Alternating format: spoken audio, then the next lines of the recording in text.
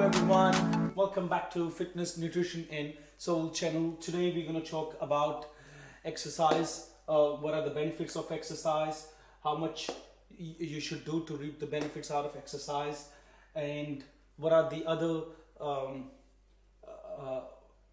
view to see the exercise rather than just the weight loss. Alrighty, so to start with, we will talk about what is exercise. So exercise is any kind of physical movement which involves aerobic, anaerobic or flexibility. So in your anaerobic, you got weightlifting or any kind of resistance training. In aerobic, you got any cardiovascular exercise such as walking, running, jogging, swimming. And with the flexibility, it could be yoga, tai chi, Pilates, or any kind which involves with the bending and stretching.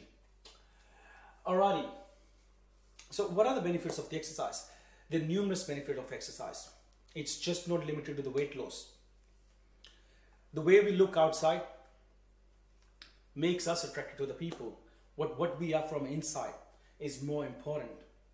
A person might look normal from outside compared to the person who looks very muscular, but it could be the chances that the person who looks normal might be really healthy from inside in terms of how his liver works, how his kidneys working, the heart working, all the blood levels and stuff like that. But on the other hand, the person might look really attractive from outside, have good muscular body and whatever, but maybe he might not be healthy from inside in terms of the physiology, in terms of how the body is working from inside. So let's talk about that. What are the benefits of exercise? The very first one is the better body composition. So the better body composition means that you got more lean muscle mass and lesser body fat. So anytime when you involve in any kind of physical activity, especially the resistance training, which means lifting weight, it increases your muscle mass and it drops your body fat, provided that you're eating the right kind of the nutrient. It improves the bone density. So anytime when you're lifting weight, you're improving your bone density, which in the longer term prevents the osteoporosis. It lowers the risk factor of the lifestyle diseases. Now let's talk about the lifestyle diseases. In the lifestyle diseases, you got hypertension, you got blood sugar, you got cholesterol, you got obesity, you got inflammation, you got your some certain type of cancer, heart problem, stroke, and so on. So, but doing the any kind of physical activity, we actually lowering the risk factor of it. It has been scientifically been proven now that 30 minutes of walk, especially the brisk walking, it reduced the risk factor for the diabetes. It reduced the risk factor of the neurological diseases. And some of them actually does it into the remarkable percentage by like 50%, 60%. And we know how many people out there, especially actually recently I was reading an article, it's nearly more than 460 million people got the diabetes, which can be preventable in the first place with the diet and the nutrition. The diabetes is not a disease, it's a lifestyle disease which is happening because you're not exercising and not eating right. And diabetes is a preventable lifestyle disease. It improves the sleep quality. So that means you will fall asleep quicker and will sleep longer and sleep deeper. And sleep on its own gives you many benefits, including repairing the body, improving the neurological connections, boosting the hormones, repairing body, and next day, and also balancing the hormones in the sense that your insulin and the cortisol level. So in next day, if you really sleep good, next day you would not be as tired and you wouldn't go for the kappa. It improves or it makes the muscle strong and the cardiovascular system. So if you're lifting the weight, it's gonna you are every time when you go to the gym, you're tearing the muscle. It's called the macro tear. So that the body repairs it to make so that when you go next time to the gym, the muscles are more stronger. It's the adaptation of the physical resistance training, and it also improves the cardiovascular system, which includes your heart. It improves the longevity. It lowers the some types of cancer. It improves the better gut health and prevents the constipation. Now, everything we eat, it get absorbed in your in your small intestine and then into the large intestine, and that happens at a certain rate. So when we are active, when we do any kind of physical activity, it actually helps the gut to make it to work it in a smoother and an easy way, and that's the reason it can prevent the constipation. It improves your mood. It helps to lose the weight or maintain. It lowers the heart rate. It lowers the resting heart rate. So, for example, the athletes who are really fit, their resting heart rate might be between 50 to 60. So that means their heart has to work less to provide the oxygen to the muscle compared to the person who is really unfit, and that person heart has to work harder to provide the oxygen to the muscles or to the body. It reduces the depression. Recently, I actually been reading a lot about depression, and I was listening to the interview of this doctor, and who's been treating the depression from last 30 years, and he said that if there's any medication out there to prevent or to treat the depression, it's the actually exercise.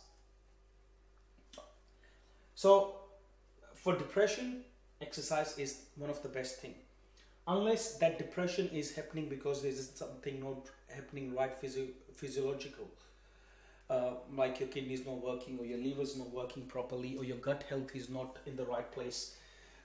The gut health, which I mentioned before, guys, gut health is really important. They're finding a big link between the gut health and the mental well-being. Your gut communicates with the brain through the vagus nerve, and so whatever you eat, it really impacts on your mood, anxiety, your stress level, and so on. So gut health is really important now. They're doing a lot of researches. Recently, just in Australia, the Australian government pumped like $8 million to learn more about the gut health. And I think in Ayurvedic, I have heard a long time before too, that every disease starts from your gut. Because to take an example, your immune system is 80% is made up in your gut. Serotonin hormone, which is a happy hormone, 95% is made in your gut. Your gut got 100 trillion microbes, and it's like a world on its own. And according to the book which I was reading last month, Gut and the Mind Connection, that the gut is the second brain. So don't want to too much into the gut connection, but all I want to say is that the gut can actually cause depression as well if you're not eating right, and if your bacteria is out of the whack in terms of the bad and the good bacteria. It's reducing neurological diseases. There have been numerous researches and studies which has proved that the exercise decreased the neurological disease, which includes the Alzheimer, which includes the Parkinson, which includes the declining of the cognitive function of the brain. So exercise is really good for the brain. It improves your immune system. It maintain or increase the muscle mass. So if you're going to the gym, and especially for the beginners who hasn't been to the gym, very first time when they will start lifting the weight, they will increase the muscle mass. So in terms of the maintaining after the age of the 40, muscle atrophy, which is the loss of the muscle function, your certain testosterone hormones start dropping down, and then which cause the muscle loss. And but by doing the resistance training, you can actually increase the testosterone hormone to certain level, and it can help to prevent the muscle mass loss. Yeah, I can really go on and on about the benefits of exercise. All I can say is that if I have to make it in a conclusion, that the exercise can help you in many different things, in preventing most of the lifestyle diseases which is happening in a large percentage out there in the world, which includes the blood pressure, cholesterol, your blood sugar level, hypertension, stroke, heart attack, and so on. And also you can prevent some of the kidney and the liver problems, and one of them is actually the exercise also helps to prevent the gallbladder stones. Alrighty, enough about the benefits of the exercise.